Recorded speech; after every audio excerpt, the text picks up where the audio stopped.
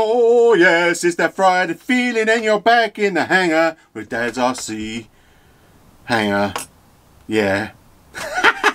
How you doing? How you doing? And how you doing? And everything else have you doing? Yes, it's that weekend and you know that Friday feeling has begun. Why has it begun? Because you're watching Chris at Dad's RC hangar. Anyway, we are going to be firing up the Force 46 Aero engine on the Boomerang. I want to get it started before I finish the build, just in case it kind of like blows up. That little squeaky noise just really gets to me. So, without ado, let's fire it up.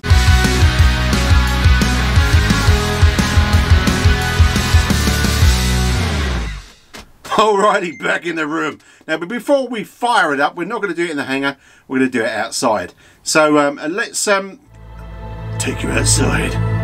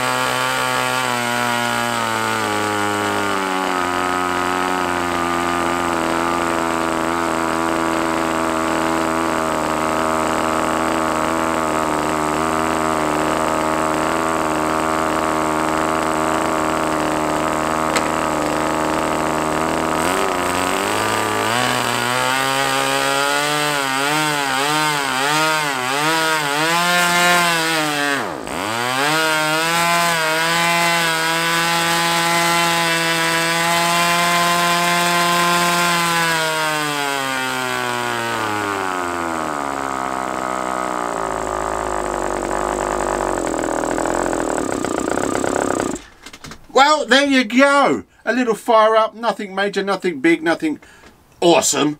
It's just my little 7.45cc little engine. Now, I'm going to run it in a bit longer. I've got some fuel left in the tank, so I'm going to do that for the rest of the day. But I thought if you just sat there and watched the propeller, even though it'd probably be kind of cool, it'd be a long video just watching a propeller. Yes. I kind of like it. The smell of nitro. Oh yeah. The smell of nitro in the afternoon, because it's not morning, but morning is a lovely smell indeed. I do love it. Don't get me wrong. I do like battery, but nitro's good too. So let's have a little check out of the bits and pieces inside. Alrighty, so back in the hangar. So what sort of setup we got? So now you did see that I have got automatic ignition, but I didn't charge my batteries. Yeah, silly me. So I've still got a bit of fuel in the tank, because I'm going to take this out afterwards and just run a whole tank of fuel just to run the engine in a bit more. I mean, it went well. It went well. Yes, you might have seen, or you might not have seen. Yes, I broke it. I did. It broke off. It broken.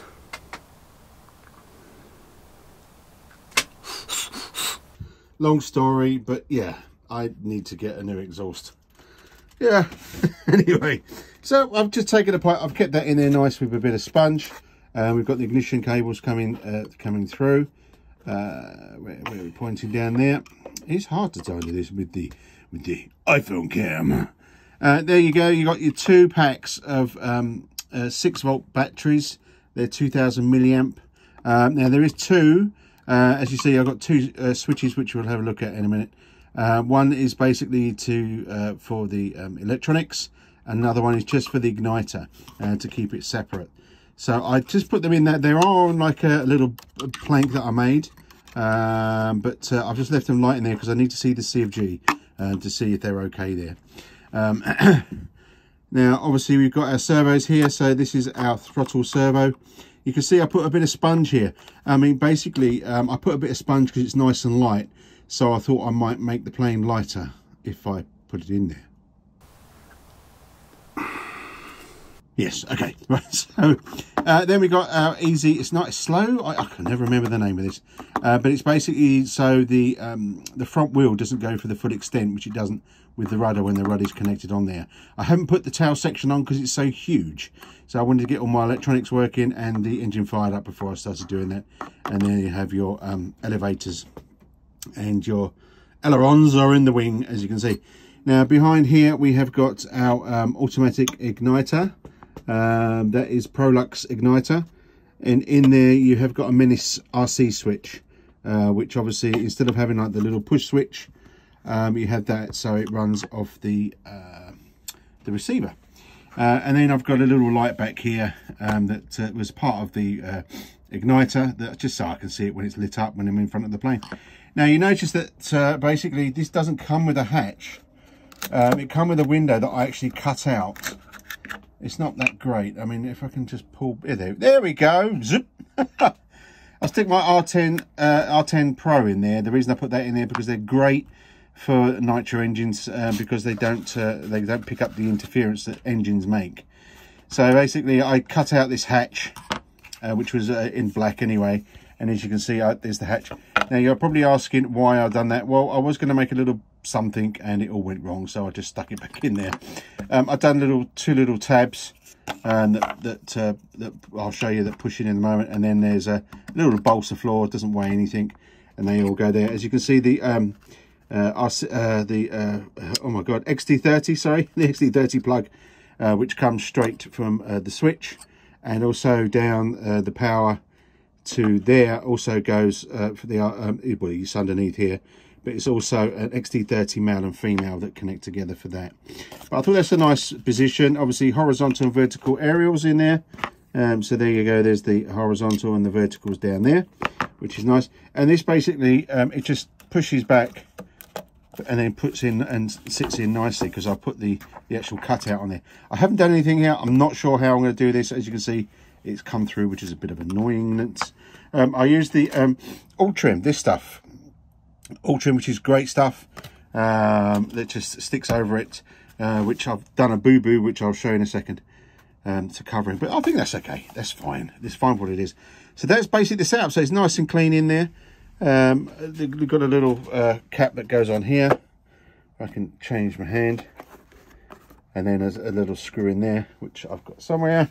I actually cut down so it wasn't so many turns on the screw. Unfortunately, I still haven't fixed my overhead cam, so I've gone for the iPhone cam. Yes, so then that sits down nicely like that, and then obviously you've got the mess on the floor. Oh, what's that down there? Oh, it's a wing. We all know what that's for. Still got to put the little red box in there to the sequencer. Oh, halo, you can see my halo. Yes, I know my fingernails are bad, but yeah, it's a lack of something, which I've been to the doctors and is taking blood swabs, remember? We're going to sort all that out. There you go. So I'm ready to rock and roll and get everything together. I mean, we fired the engine up, which is great, and it works. I'm going to finish off the fuel to get her running a bit. As I say, it would have used this igniter instead of my little glow plug, but the battery, I haven't charged these up.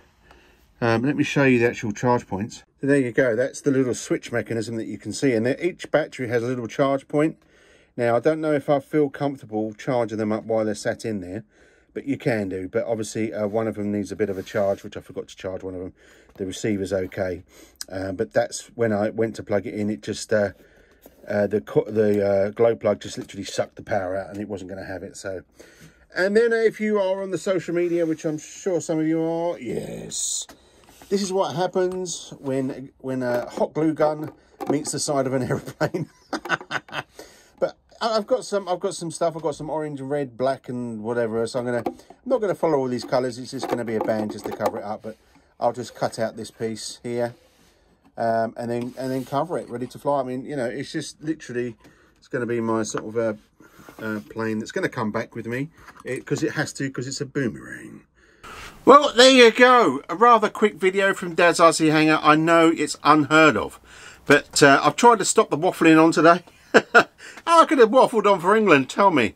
Trust me, should I say. So don't forget your poppy. Yes, put your poppy on and be proud of all those people that look after us around the world. I don't know if you have the poppy in other countries, I'm not sure, but we do in England to remember those who passed protecting our country. So thank you to them. But anyway, let's not talk about that. Boomerang. Yes, I thought I might make a bit of video of me cutting out a sticker and sticking it on, but you don't need to see that. You'll see that when the boomerang's ready. Still no Paul Heckles at the moment. He's a busy man. So, but I think this weekend I'm going to get, hopefully this weekend, time is always against me. I'm going to get everything built now. Now I know the engine works, I'm going to run her in a bit more. Obviously, when I'm with Paul, he'll be able to tweak it for me.